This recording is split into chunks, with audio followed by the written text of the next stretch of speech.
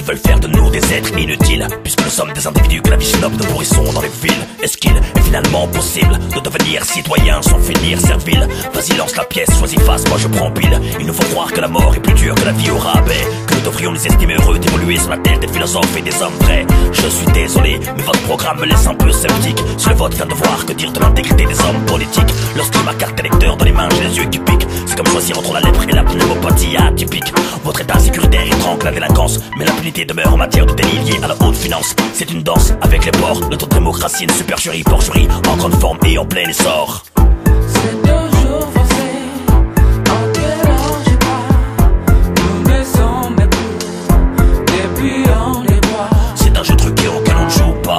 Vos démonstrations douteuses ne font plus le poids. Plus question de courir sur du verglas.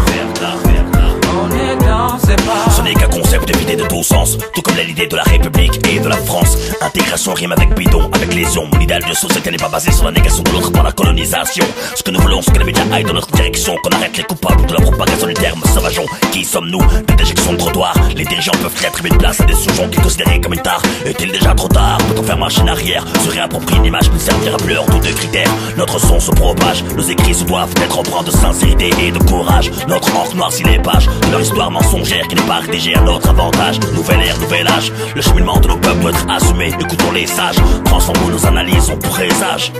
C'est toujours forcé, en dérange pas. Pour vous nous sommes voleurs, laissez les rats. Vous soufflez dans la flûte, on ne danse pas. Fini déplacé, sur les bords de la. Plus question de courir sur du verglas.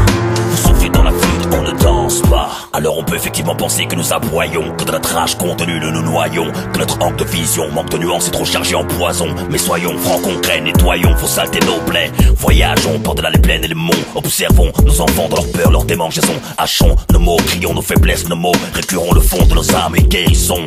Les refs ont saisi le système, ils l'ont compris. Si t'es un élu que tu foires, tu vas au ballon chez les VIP. Alors mieux vaut être du côté de ceux qui profitent. Sois sans vergogne, calculateur, tout comme Jim profite. Que ce soit en bas du bloc avec les plus jeunes pour les canaliser dans une association à travailler auprès de personnes handicapées, à la tête d'une liste municipale pour représenter ton quartier. Être utile, voilà ce qu'est notre métier. C'est toujours forcé, en dérange pas. Nous ne sommes plus, et puis on les voit. Fini déglacé, sur les bords de la. Souffler dans les plis, on est dans ses pas. C'est un jeu truqué auquel on ne joue pas. Nous ne voulons plus être des bouts de bois.